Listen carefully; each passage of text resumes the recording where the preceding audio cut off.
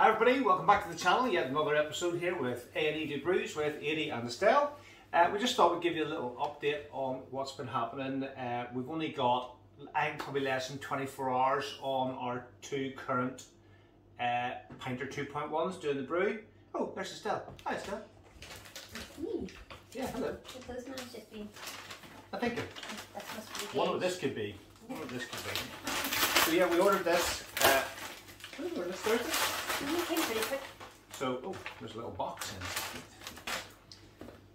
Scissors, please. I think I might have it. This is Yeah, probably reserve easier. the box. Yes. So, as I said, update on what's been happening. We've probably got less than 24 hours now to go on Big Dipper and Space Hopper. And we put a poll out, and as we've said in the previous video, it was agreed to just leave them as they are, let them brew, see what pressures they get to and see if that's enough to make it nice and fizzy and actually get the beers out of the keg. Now we always thought that we didn't need pressure gauges anymore. We thought everything was fixed, but it certainly looks like Still gonna need them. we're still going to need them because the previous Pinter 2, had too much pressure and we needed to get it down. But it was a trade secret as to what that pressure would be. But do you know what the new one is? 26. See, even Estelle knows. I mean, even I know. So Ralph had been on, and Ralph said that he divulged that after lots and lots of research, 26 psi was the ideal brewing pressure. And now it looks like Pinter 2.1 doesn't have anywhere near 26 psi at setting 2. So, what do you think? We promised everybody, didn't we? That we would get Rupert to To show everybody how to show make this. everything, yes, from scratch. So, hold on. Okay, shall I give him a ring? I know it's the weekend. Shall I give him a ring? I think he'd be happy to help you today. Hold on, I'll give him a ring.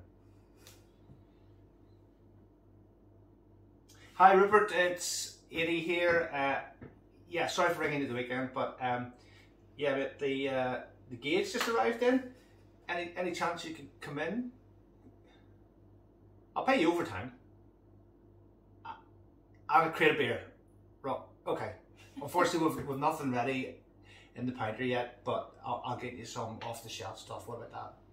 Okay, right. Yep. See you soon. Cheers. Bye. Done. So Rupert's going to come in, and Rupert's going to show you guys how to make your own gauge. And once he's done that, we've already got a couple. So on the channel, if you hit like, most of you are subscribers anyway, but to win it, you've got to like, subscribe, and How are you going to pick people? I'm just going to do it at random. Oh, right. Like we did before, remember, with the undaily thing. Oh, yeah. Yeah, that thing. That thing. That thing. I can't remember the name of it. No, the leak. It was a leak thing? No, it was the dial thing that Pinter or 3D Prints NI made for us. Yeah, for unreleasing Pinter 1. Oh, Yeah, yes, so we'll yes. just do it at random. You just need to put in the comments Rupert, and we'll pick somebody at random, and we'll post this out to you. I'll get your address off you, I'll PM you, and we'll send this out to you once he gets it done. Happy days. So if you want to just pause it, honey, we'll, in fact, I hear Rupert might be pulling up in the drive. He wouldn't be here that quick. Oh, he might. Yeah, it's Give him 10 minutes. Something else. Hi all, Rupert here. It's the weekend, and unfortunately I've had to dash in to the office to try and help out Edie and Estelle, who rang me earlier, and obviously the temptation of overtime and a glass of mass-produced lager sold it to me. So I want to say thanks to Edie and Estelle, and I'm super excited to be sharing the making of a pressure gauge with all here in A&E Du Bruges and all our followers. So, items you will need. One pressure gauge. We easily sourced on Amazon, took a couple of days, £13.60. Edie will put a link down below, so if this is the one you want to buy, it's quite cheap, go ahead, feel free. You will also need a used hopper bottle. Personally, I like to use Winter Sun because it smells delicious. A couple of drill bits, starting off with something quite small, 1.5 mil, maybe 2. Something a bit bigger, this one is 8 mil, and a little sort of router device to increase the size of the hole prior to inserting your pressure gauge. You will also need some form of heat. It doesn't have to be a blowtorch. I'm just lucky enough to have one. So here we go, let's get straight in. So initially start off, Pinter, God bless them, in their wisdom, there is already a little guide hole right at the bottom. So just plonk that in there, obviously making sure that you're wearing your safety glasses. A pair of gloves might also be nice, but I've done this many times, so I should be fine. So we will just drill that down through. Creates a hole for the new drill bit to go into. The good thing is the plastic is not very brittle. It's excellent for drilling into. So we'll just increase the size of it. Oops, Lord. I'll probably hold on to that a bit tighter. There we go. There we go.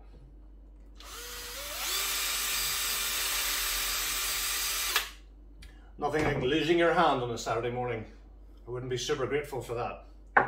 We'll change it out now to the router bit. As you can see, this is all being done live.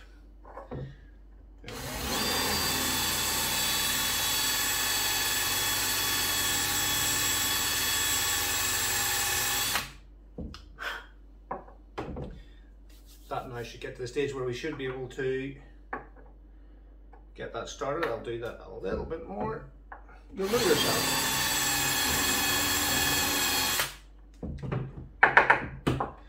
You'll know yourself when you get to a certain stage where you'll be able to start the threads gripping on the plastic bottle. I think I'll just have one more sip before I continue.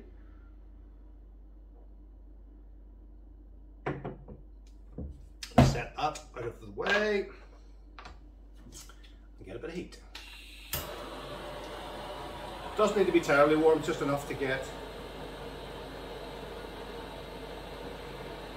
the plastic started.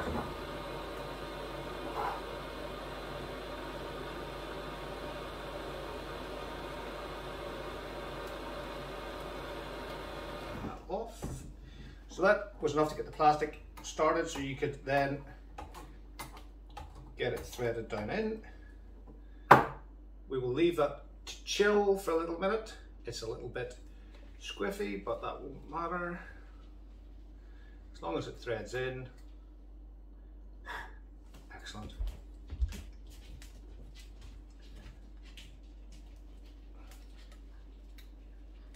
That's good. Perfect. Let that cool. Give it 2 or 3 wraps of PTFE tape, because although the thread and that, as it were molten, will have joined in, 2 or 3 wraps of that on your pressure gauge and you're good to go. That's us done. So, as Edie said, leave my name as a comment down below. Please like and subscribe. We will do the draw once these are finished, and we do our next video to announce both the winner and the results of how our brews have gone on. Thanks for joining me here at the weekend, and I can't look forward to seeing you next week. Bye from Rupert.